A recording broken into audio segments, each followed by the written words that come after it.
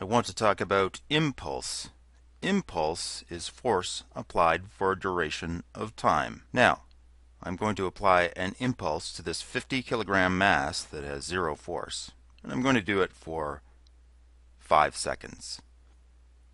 1, 2, 3, 4, 5. Now, my question is, what's the difference between applying 50 newtons to 50 kilograms for 5 seconds and applying 50 newtons to 100 kilograms for 5 seconds? 1, 2, 3, 4, 5. My next question would be, what's the difference between applying 50 newtons to 50 kilograms for 5 seconds and applying 50 newtons to 50 kilograms for 10 seconds?